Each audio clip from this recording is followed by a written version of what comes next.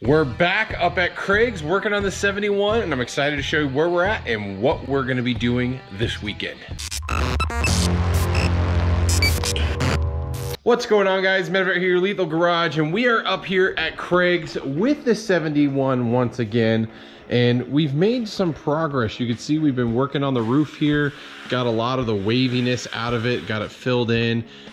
But really the entire car, a lot of the major issues, this whole quarter, if you remember, there was lots of holes all down in here. The back end was all buckled in. This is all smooth and looking good. And we're really at a point now where all of the fill portion of the bodywork is done.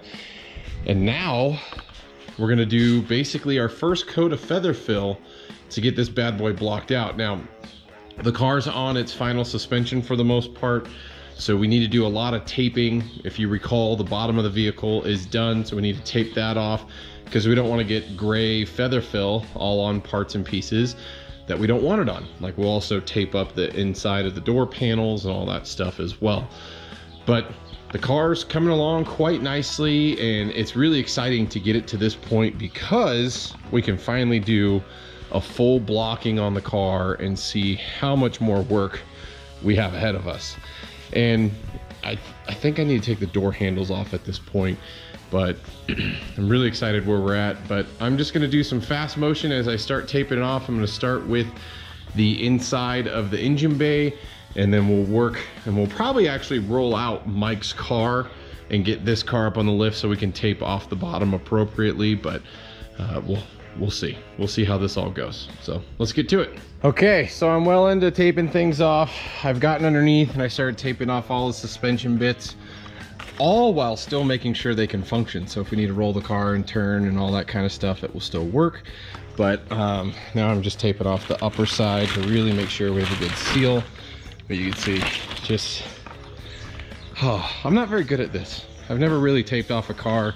I'm just trying to think of the areas that we're gonna have to feather fill and just covering off everything that doesn't need to be touched currently. So that's kind of what I've been working on. You can see this side here. Just trying to protect all the suspension components and the powder coated subframe. I don't want to sit there with acetone or a cleaner and try to get all this gray feather fill off pieces that are finished. So that's kind of the reasoning. Call me crazy.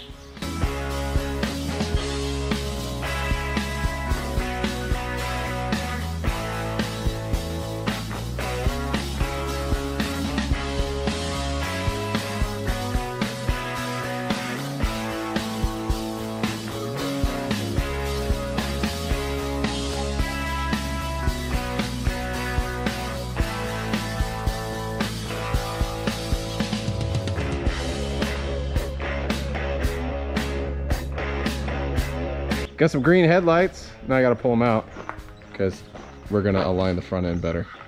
But Craig decided to put more filler. he's just a filling fool. Craig likes cars looking good. You gotta show me a car that don't have filler that looks good. Yeah, better look at the roof. Three coats. Got rid of all the dips and everything, but the overall goal is to just get it all prepped so we can feather fill all of it. Yeah, I sealed off that door to finally stop all the powder from getting on the inside. So apologies, I didn't take a lot of video of today's shenanigans, but I'll show you what happened. So overall, the car got quite a few more coats of filler where the door and the fenders come together on both sides. So you can see we're just about there. I also started beating the heck out of the front end, lining up some of the panels. We got this front fender to line up a little bit better, tucked in better, but we're gonna have to roll this because it's like the body line almost disappeared when they rolled this corner right here. So yeah, it is what it is. But these doors are, and the fenders transitions are looking really good. It's a shame we still don't have the hood because that's the wild card, and that can be scary, huh, Heath? So it's gonna be, it is what it is, or I don't know. But we did a lot of taping off. Both doors are now covered so they won't get filled up with Bondo and filler and featherlight and all that stuff. I wrapped the steering wheel as well. But I mean, the big thing is, again, on the rear end, the back panel, trunk, everything is basically done. So you can see, I know it's dark, but just nice smooth lines, everything looking super clean. Really happy with how that's turned out. So the next coat, our next step is just a little more sanding, maybe a couple more passes on filler, and then feather filling the car and blocking it down with 150.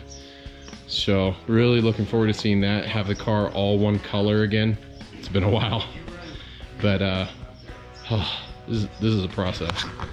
As I mentioned in the previous videos, this is why they fast forward these portions, because it's literally just rinse, repeat, rinse, repeat, rinse, repeat until everything's looking good. And it's not the funnest thing to watch, but it's a process you have to go through. But that's it. That's all today's video. Hopefully next video we'll be showing you a car that's mostly one color. I think that will really change the perception and the way everything's looking. Can't wait for that. It could still be a little bit, but we'll see. We'll see what Craig's able to pull off. See if he's a magician. So he said he might put some hours into it tomorrow, get it prepped, and we just got to get the rest of the taping off on the bottom. So all that being said, that's all I got today. Thanks for watching. Until next time, guys. See you on the road.